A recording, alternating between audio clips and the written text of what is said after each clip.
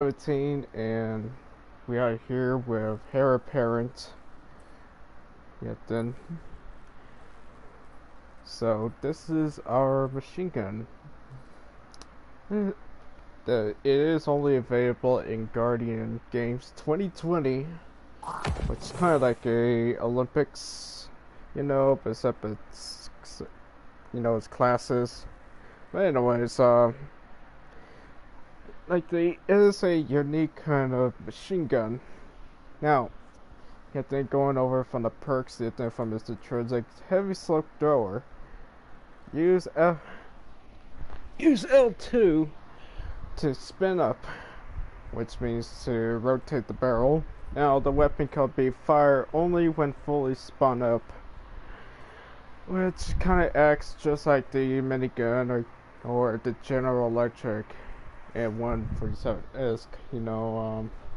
Just how the weapon usually spins up to it in order to fire. But now what it's got here is corkscrew rifling, independent weapons magazine built for higher capacity, which obviously makes it have its large 200 round magazine to it. And then it's got armor of the Colossus. Now, while you're at full health, what that means, you need to be 100% on your health. Spinning up this weapon protects you with an arc shield, so you gain an arc overshield. Like that. Then there's combat grip, which greatly controls the recoil, kind of like the arrowhead brake. And yet the weapon's recoil direction is 100, if I believe so, looking at the database for the hidden stat. No, it's 75. Okay, so I was a little bit over that, but it feels like it's very vertical. It doesn't really jump or move at all, even because we're here on console. Now, this weapon do put out a decently high and consistent DPS output, and it could get a hell of a lot more better whenever Divinity, Tractor Cannon, or any of these debuffs or buffs that has been applied. Then this weapon will obviously get stronger as it goes. Now, how does it even perform? It performs smoothly, yet then for a weapon, it is a little bit weird, but yet it has no ADS animation other than its spinning up animation. And yet if you notice in the middle of the screen that there is this red dot sitting there in the middle, that's where the indication where it is supposed to go. And how its accuracy is very solid. Yet the register is completely fine. As we're gonna go and mow down this ogre right there. Hell.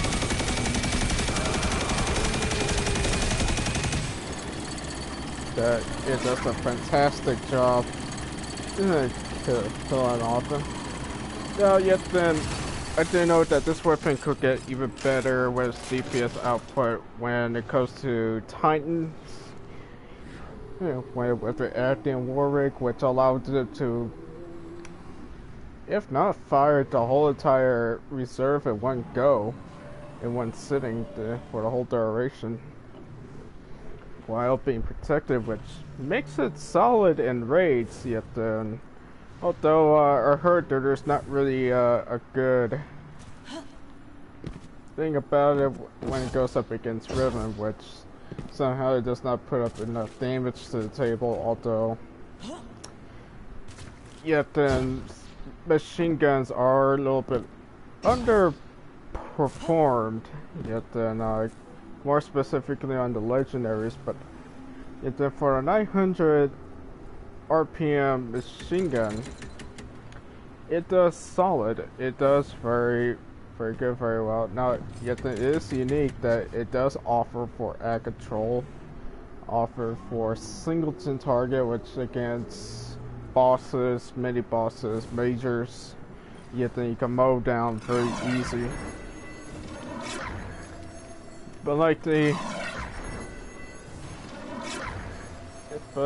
also other things that is also very competitive, which yet there's Thunderlord and Xenophage, which is the only other exotic machine guns that's out there. And yet then how they perform is also very good, but yet the Xenophage will obviously blow it out of the water as well as Thunderlord by barely beating it, if not over like 1,000 DPS. Yet then I'm not even gonna go through the DPS numbers of those machine guns, but I know that other videos had already explained about their DPS numbers and the comparison for Heir, Parent, Xenophage, and Thunderlord together. But there's also things that also just greatly out DPS, and it's just a special. Yet then, for example, that I have here is my Imperial Decree. And my Imperial Decree is up at the fastest RPM state possible with Assault Mag, but also got full auto.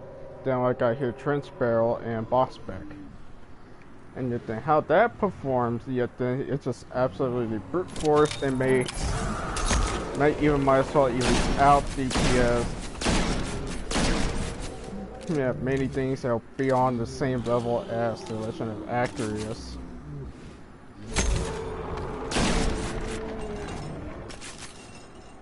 But yet then, I believe I might have missed my shot at this one, but yet then with that Trench Barrel, then just one normal shot would be enough to kill this guy. I guess I might goofed at my shot here.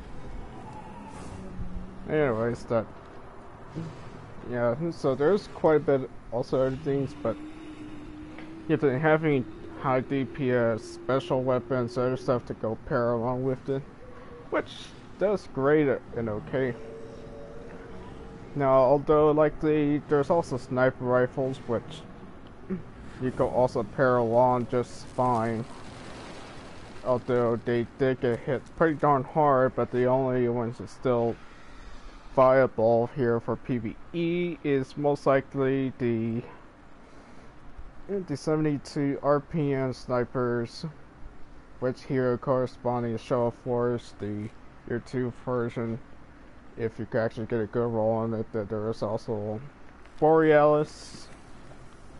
Then last but not least, if you're able to get the God roll, which is yet on Trophy Hunter to pair that up with Heir, which is also nice to do. If I can actually find my sniper rifle, Trophy Hunter, there it is. So yeah. So if you're able to just pair it up with that. Now also yet then, well, it's supposed to be good, but it may be just decent overall. If you can even pair it up with Distant Tumulus or Tumulus, whatever its pronunciation is, but this guy here is for the goggles, cloud cartridge, and firing line. And yet then I've seen it where it could get up to interesting numbers yet then.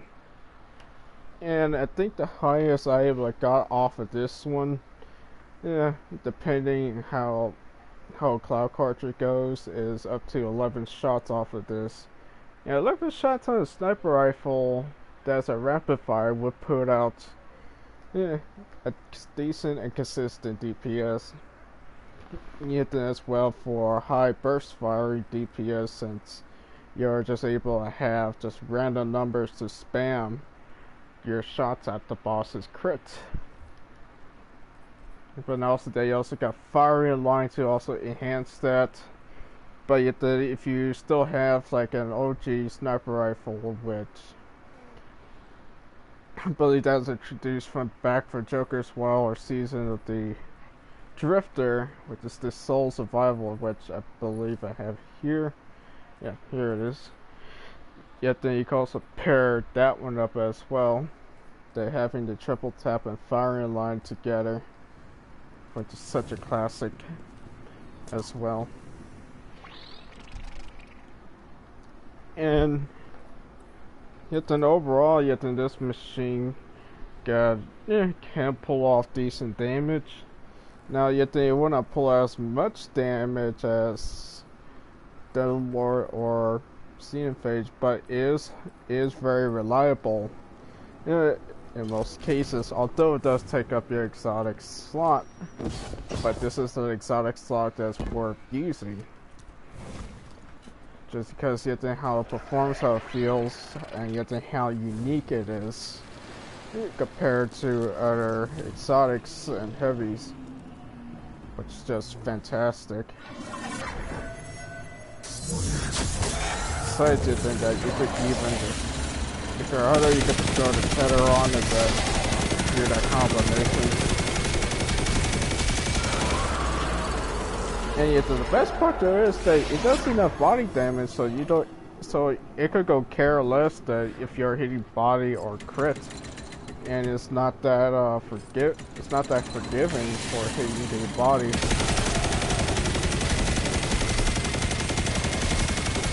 If even you hit a crit or two, you have them in the mix, that you're still doing decent damage. Regardless.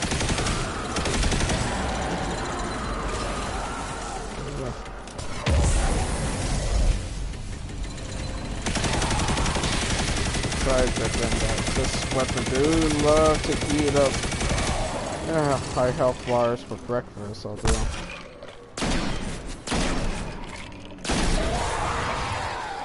Besides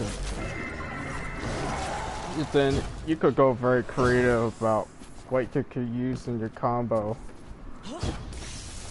for that. Yet then, if you like to go close range, yet the shotguns and a hit parry wouldn't be too bad.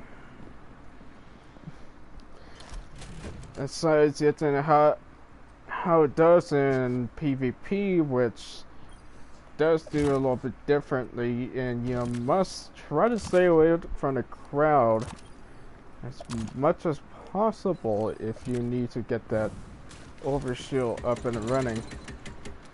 Because yet then without it, yet then you're not able to survive much. Now, the only big major bust to this yet then that eventually once you do apply the shield, that eventually if anybody has an arc weapon, then they could basically destroy you. Because even if they use things like Bastion, for example, or Arbalest, yet then it will just absolutely tank your shield, and you'll take heavy damage that you may even get one-shotted out of it before having a chance to spray at somebody. Or while spraying, because yet then there's team shooting obviously that's in the background. But yet then but also that there is also Hardlight also is a factor, since it could swap to arc. Then it could be just easy pickings for you, since Hardlight has piercing, and piercing rounds do cause bonus damage against shielded enemies when matching. Yet then it causes bonus damage when it's not matching, but it's only like 2% increase, and then there's obviously a 5% increase, or maybe 10%. I don't remember how the armor piercing rounds work, but I do know that you get less of a bonus while not matching to the shield, but you get a big bonus damage when matching. And then as well, that if you're able to use things, kind of like Sweet Business, although Sweet Business is not even a elemental, but it does have now armor piercing, that it may even have somewhat of a chance. If there is, it just really depends, but I don't even know how much rounds the Sweet Business could even do to that shield, which I had not seen any tests of that, so I might just have friends to go around and shoot me with Sweet Business, and and then we'll see to determine how much it could actually shoot me down. But yet then how it is on the visuals, yet then for your shield. Now if I go emoting, this is what they actually see is that bubble, that blue bubble around you. So that's your indicator. Now I ain't too sure if it's gonna be shown around if somebody had turned you visible, or if you're a hunter and you just happen to turn it visible.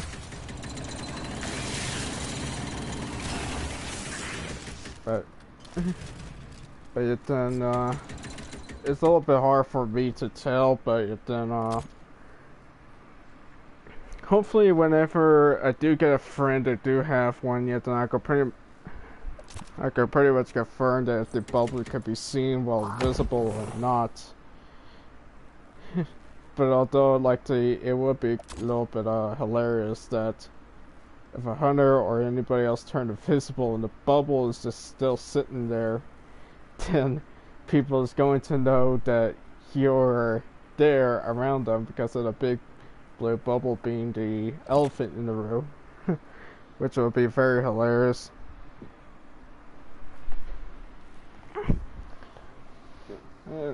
Anyways, yet then that it does as perform, which it has very high stats. Yet then recoil and stability is like very much very good. Handling, yeah, it's very good. Now, for the weapon as it is, I'm pretty much gonna give it like an A rank, because it is not a god tier weapon, not like an S tier or anything, but it is very good. It is very versatile. For its use, although it's a little bit wonky to use, just because you have to hip fire, and that little red dot is your indicator for where the bullets is going as where you're pointing at. Now, yet then, I say the aim assist will probably apply within mid-rangers, yet if you are trying to attempt to hit the crit spot.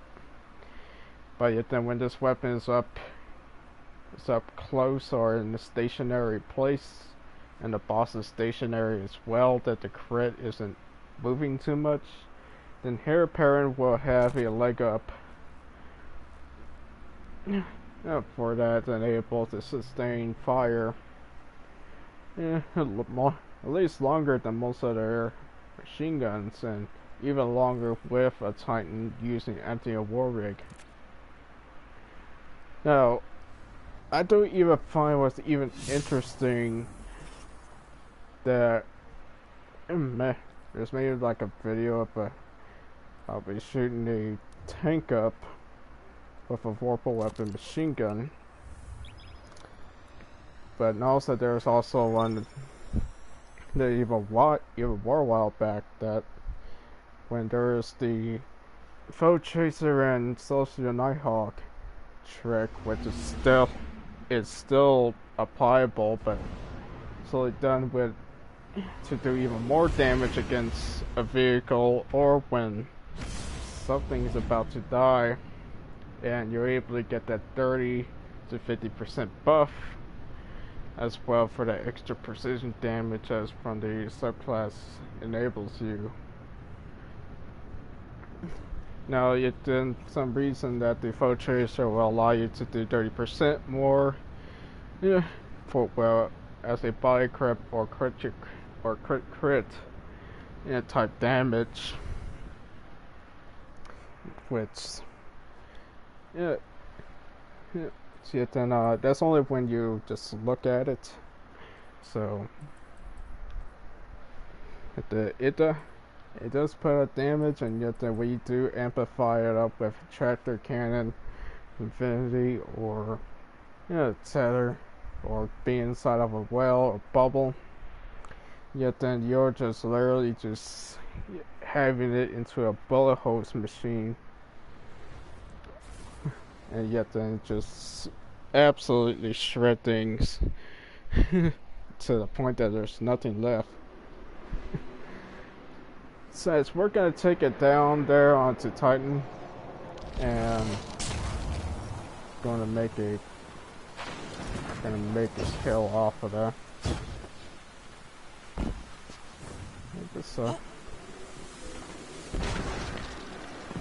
Besides, this weapon is still a little bit new to most people, so yet then I really don't know how things are gonna pan out, but so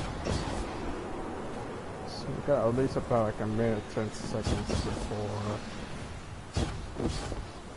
this is going to launch.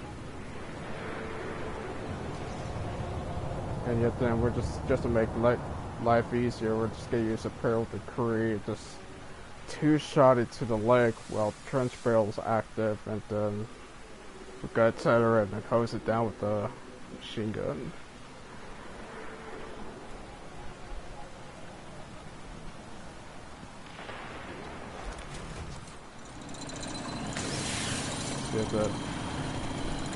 Just to give you a little bit of proof, you think the boat tracer will buff up your damage somehow when looking at a vehicle, which the tank does count as a vehicle, obviously. And I do know that if you are having a boss spec weapon, a vorpal weapon, that have a boat tracer, then instead of pulling off, you then whatever, I think it was like 21.5, 1.7% increase will now jump you up into a whopping 57.7% increase because of the 30% added bonus for just looking at a vehicle. Guardian, the Fallen are bringing in their armory. Again. You'd think they'd know better by now.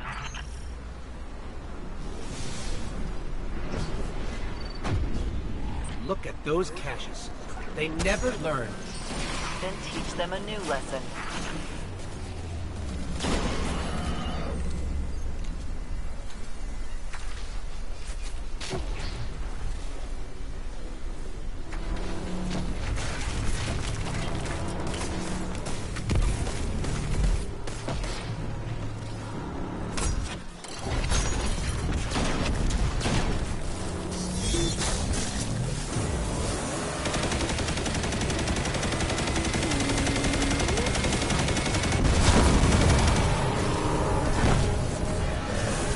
Another walk. What are we up to, Sloan? 16? 60? I stopped counting sometime Besides, back. so nearly You keep another racking 100 them up. rounds for the whole entire magazine would be enough to kill it.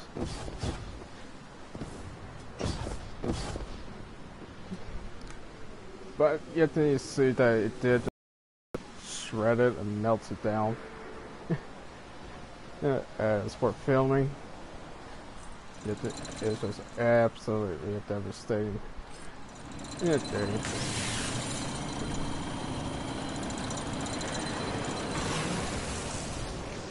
And yet, besides, yet then when you're out there in public, that there are some new light players, yet then it's probably gonna think like, it's like, oh, this person hasn't.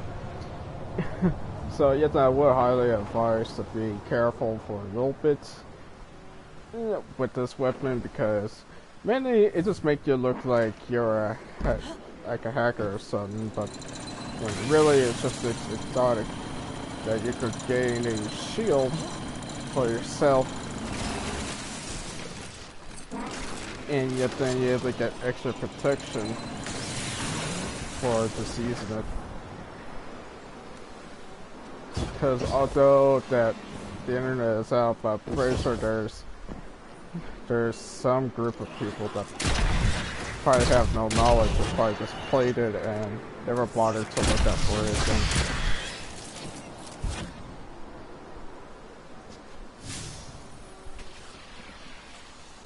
So, yes, very much done here with a little bit of example.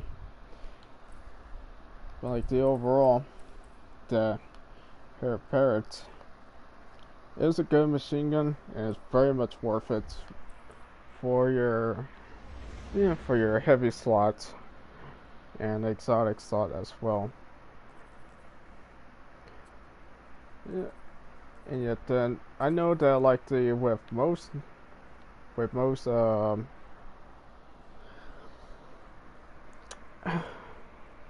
machine guns are 900, which is the rapid fires.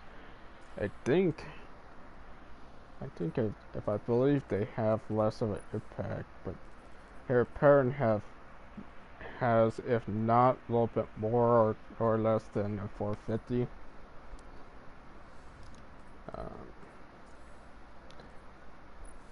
Let's see, we could go look at Parrot.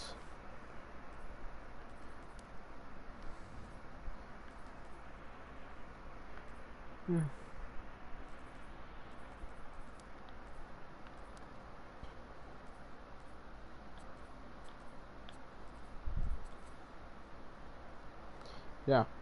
So, yeah, like the just to let anybody know that it does do a lot more damage per bullet than a legendary 900 RPM. And it even does more bullet damage than 21% delirium, which is very interesting in general. And yet then like it's like you're having a 450, but it has double the RPM rate and is basically on steroids, as well giving you an overshield protection. So there's pretty much to even describe about Heir Parrot.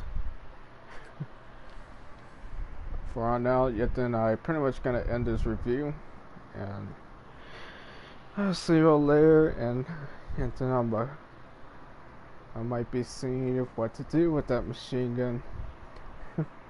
See what kind of interesting things that I could do with it. But then I do hear that there's also these glitch to have an infinite shield, or regenerating shield, pretty much to last indefinite. Although it's a little bit tricky to do, but yet then I really don't even think there's not even much benefit. It's just you're just better off just trying to spin it off, and then just go out in the open field, just open fire with that thing. But I'll be on the get-go, and I'll stop the broadcast, and I'll see you later whenever I could make another video out. Yeah, the thing's been going down a little bit slow, but eventually I'll just keep on making more videos. And yet then coming soon will be Doom Eternal. So yet then